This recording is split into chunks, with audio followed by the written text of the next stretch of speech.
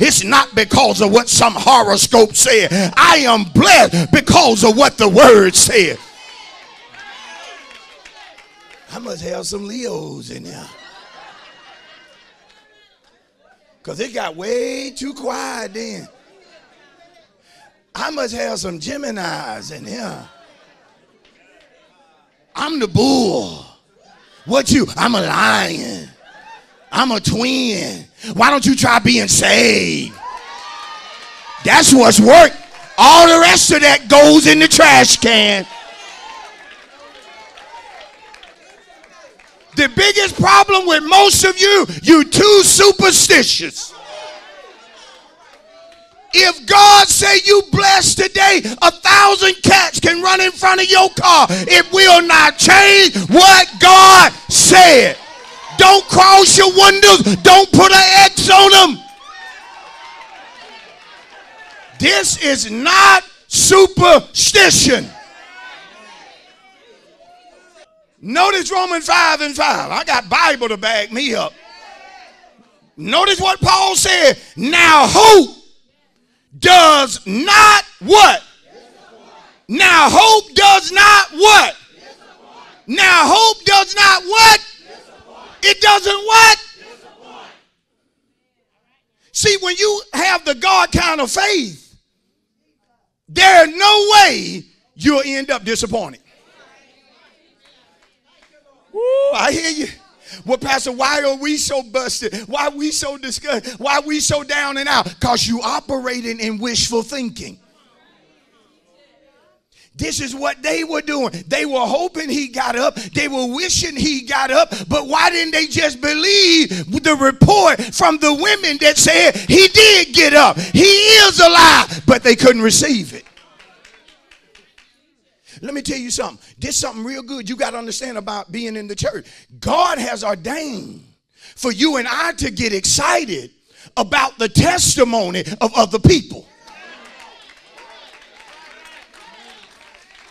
See, let me tell you something. When you waiting on God to do something for you and it hadn't manifested, but one of your sisters get up in church and tells a story that God just did it for her, don't you know, you bitter, sour-looking, lemon-faced, you ought to get up and praise God, because that's a sign that he's getting ready to do it for you, the fact that he did it for her.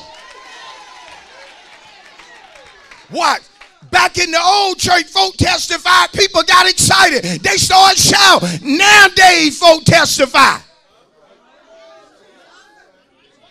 Folk whispering. Wonder what he do on the side. They say all he do is pastor. How you pastor and drive a Porsche? Because that's what he wanted. Tell your neighbor that's what he asked God for. Boy, y'all didn't get excited about what?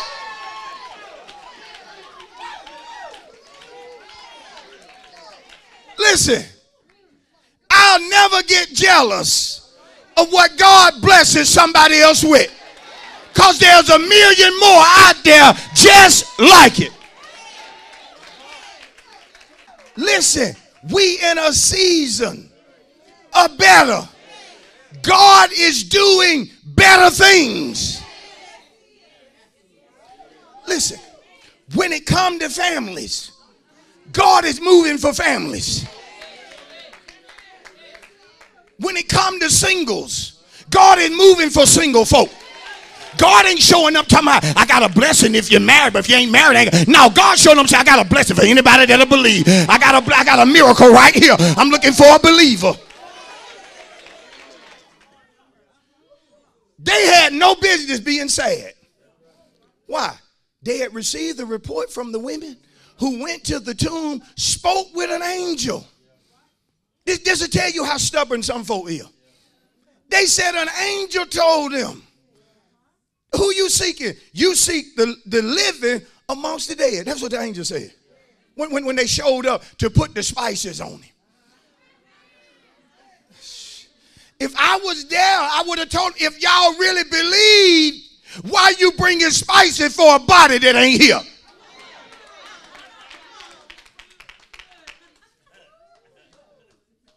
They said the angel said to us, Jesus is alive. Watch, but it did not change their disposition. See, this is how some of you are. God can have folks say certain things in your midst so you'll hear it. So you'll get excited. So you'll stop being depressed. You'll be depressed over a doctor's report, and God will have somebody get up and say, 2 years ago, God healed me of cancer when doctors gave up. And then God will look at you and say, are you going to change? Did that testimony do something for you? And some of us will sit there like this. She must didn't have the real cancer. Because they ain't got no cure for that real cancer. She must have been in stage 2. She wasn't in no stage 5, I guarantee you. Heard the testimony. They did not believe the resurrection report. Can I drop one on the church? Too many of you will believe a sad report or a bad report, but find it hard believing a good report. How many folk do you know that they quickly receive a bad report? You can call them and tell them, say, hey, so-and-so and them just got in a bad wreck. Now watch this. They ain't at the accident site. But what they going to do? They're going to pick their phone up. What you doing? You better sit down. You sitting down? Girl, I got some news. Cut the peas off because you gonna want to hear this. The other person be like, what is going on?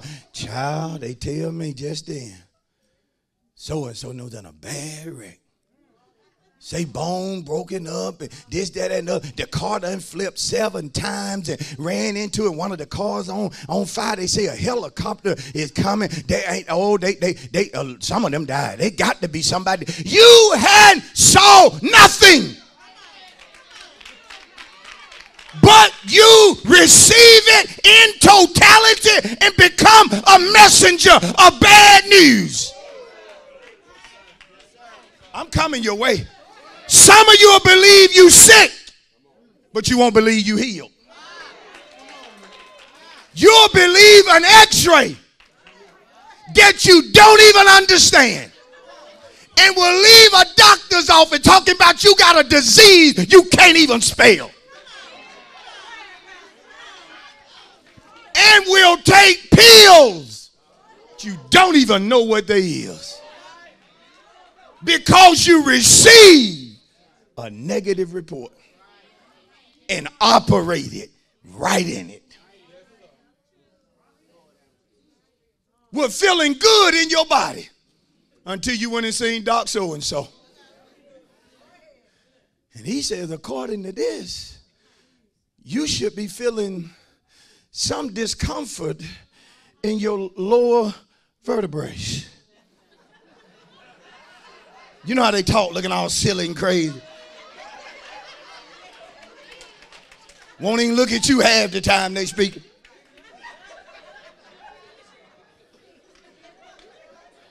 What has happened is that your lower discs have actually slipped beyond the medium. And this causes heavy pains upon the joints. And you have another doc saying, no, don't think he's doing. And here we go. Came in, watch this because I'm not playing. Came in feeling good. We'll leave out of there confessing what they said.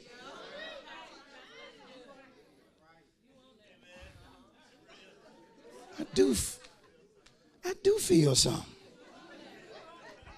Y'all think it's a joke. Why you think they have so many commercials trying to identify sickness? Because they know somewhere out there is some fool ready to receive a bad report.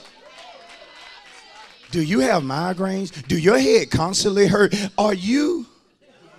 Well, you need to call the law office. Such and such and such and such. You could be entitled to a compensation.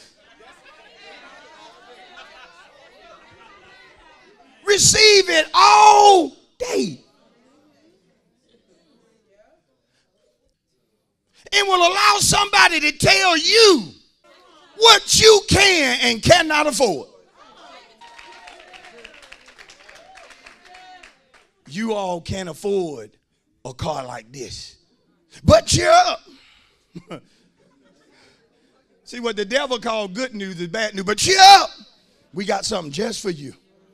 Something was just turned in today. But I was believing for a new car. You can't have no new car because of your credit and your history. Remember, we went over that. You remember that? And I'm trying to help you now. Do you want help? Yeah, I want you to help me. We're going to get you in something. Okay? Do you want to get in something, don't you? Yeah, I want to get in something. You want to drive away from here today? And they come on in and tell you, this is for you right here. This is what you, that's a bad report. I don't want that. I don't like that color. It ain't got what I want. But receive it. But when it comes to good news, we want proof. I tell you it's your season. Show me, Pastor. The Lord gonna do this, that, and other for you, so I believe it when I see it. I'm gonna tell you, and then some of you, when good do start happening, you say stuff right out of your mouth like, this ain't gonna last. I know it ain't. It always happens. It ain't gonna work out. Don't nothing good happen for me. Somebody call you and say, you won something. Not me. You lying. I ain't won that.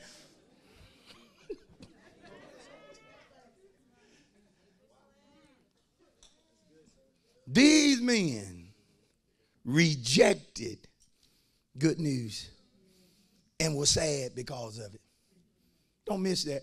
They sitting here walking, sad, gloomy, and depressed. Watch, because they rejected knowledge. Knowledge came saying he was alive. A report came saying Jesus is alive. They should have been shouting, but they found it difficult to receive good news. Now watch how Jesus dealt with it, because he dealt with it how I'm going to deal with it. In verse 25, then he said to them, watch this, because there's strong language. Tell your neighbor, when you reject knowledge, you're a fool. When you reject knowledge, you're a fool.